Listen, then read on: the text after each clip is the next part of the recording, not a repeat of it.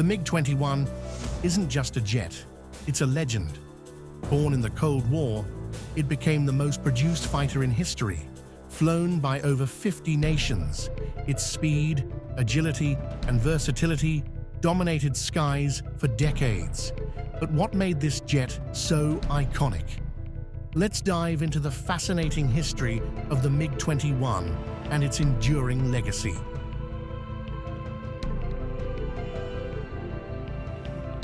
The MiG-21 first flew in 1956, designed by the Soviet Union to counter Western advancements in aviation. Combining lightweight design, speed, and simplicity, it became the first mass-produced fighter capable of exceeding Mach 2. Its delta-wing design offered superior agility, making it a perfect interceptor for the Cold War era.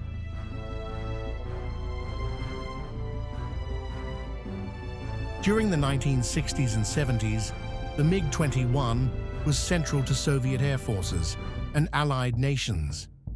Its low cost and reliability made it accessible to over 50 countries. The jet became a symbol of Soviet military might, proving its worth in conflicts like the Vietnam War, where it clashed with US fighters like the F-4 Phantom.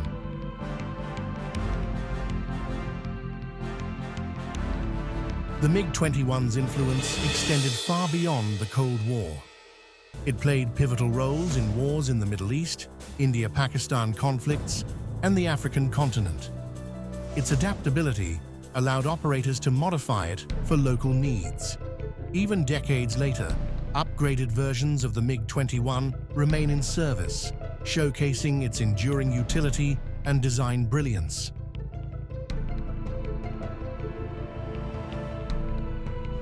Despite its age, the MiG-21 continues to fly in several nations.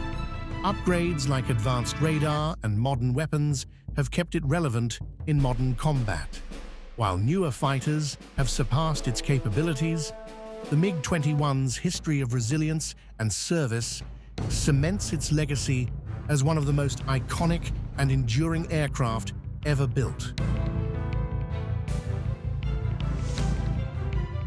The MiG-21 isn't just a fighter jet, it's a testament to engineering and resilience. Its legacy spans decades, conflicts, and continents, proving that legends never fade, they only evolve. Thanks for watching.